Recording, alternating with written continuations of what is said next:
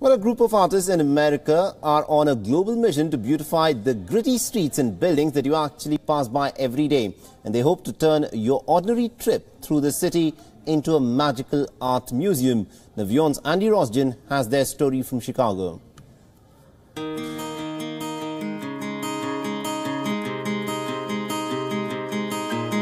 If it weren't for the empty beer can, the crumbling columns, the roar of a train overhead, and the exposed pipes, you'd think you were in a major art gallery. What was a dark and dingy underpass in a South Side Chicago neighborhood called Woodlawn has been utterly transformed by a months-long project to bring art to the neighborhood that included the neighbors as the designers and the artists. People don't need to go to the gallery. They can just walk through their neighborhood and feel that sense of uplifted inspiration and not have to go out of their way.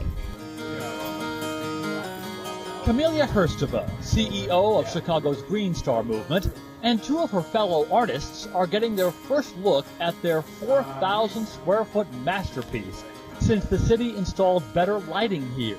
And that's a big deal. Wherever Greenstar has installed public art in the city, dozens of places, the city gets pressure to improve the infrastructure around it. And then this wall of history, Greenstar has been beautifying public spaces for years, turning boring old places into giant canvases for artwork of all kinds, inspired by, well, anything, even India.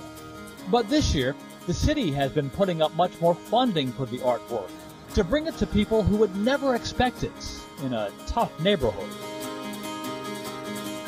People are scared to walk through it, so they will walk a mile out of their way to avoid it, and then we'll come in and we'll create this type of work, and now it's a meeting ground. Now it's a place where you want to go. The artwork comes in many forms, but it's the tile mosaics that almost seem to breathe and shimmer with life. Greenstar artist Michael Taylor worked hard on that flower, and now it has blossomed. That's why we like to use so much mirror, is the lighting, and anybody who walks in front of the piece, they can see themselves in it and see what's going on in the space. It's really nice and it's very detailed. I think it's a really good highlight of what we can do. But more than anything, this artwork is a reflection of the neighborhood and what makes it proud. They were able to, captivate the history, and express it, in a positive manner. That includes Woodlawn's famous blues singer, Minnie Riperton, that artist Jordan Taggart is especially proud of. With this new lighting, just to see the inflection and the different skin tone and the different colors that are all migrated, it's just amazing. So the end product, I'm still floored. I'm floored by.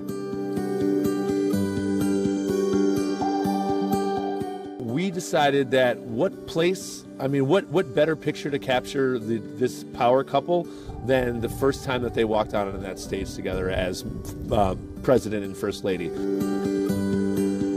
Do the artists ever wish that their work could be on display in an art gallery instead of here? Well, sometimes. But they realize they've created their own art gallery. They've already done public art projects in Chicago and Brazil, and they're heading to Jamaica. So, India, if you're ready, they'd love to do Delhi.